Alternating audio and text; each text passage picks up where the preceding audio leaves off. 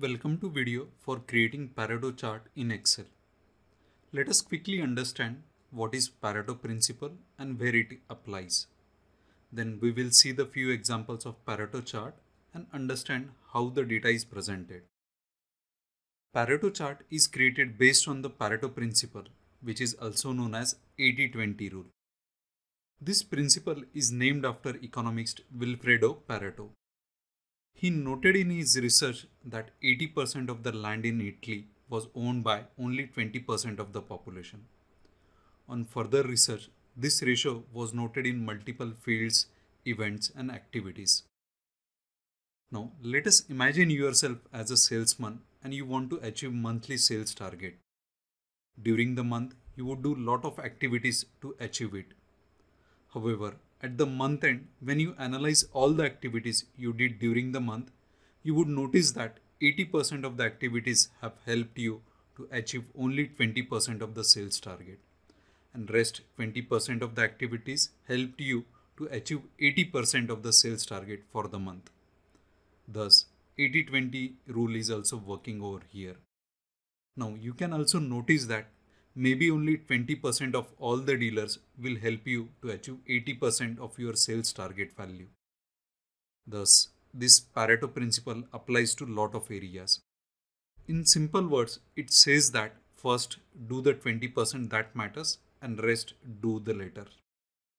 So now I hope you can imagine that how it will help the management to prioritize things to have the maximum impact on the targeted outcome.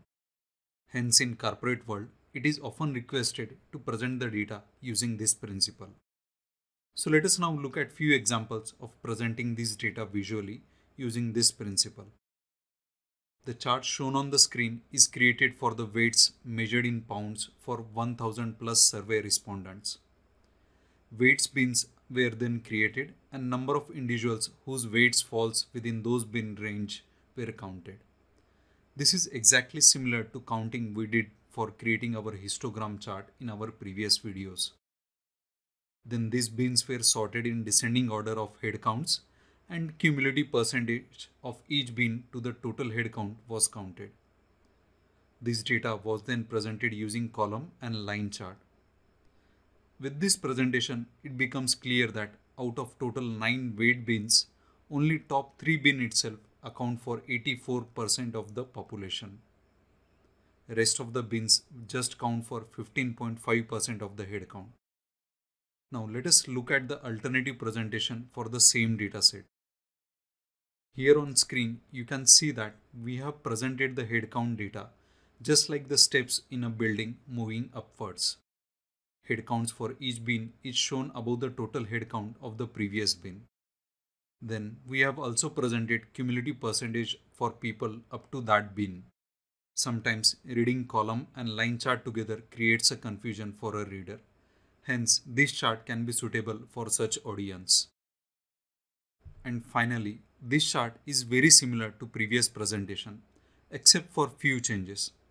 For example, instead of a cumulative percentage, we have displayed the head count percent to the total head count by grouping the bins at the top. Further, we have also displayed a total column at the end, which is kind of representing total of all the previous steps.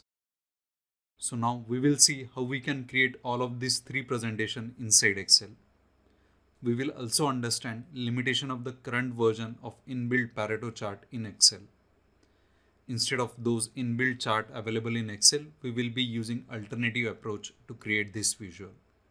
So let us get started and see those visualization in next videos.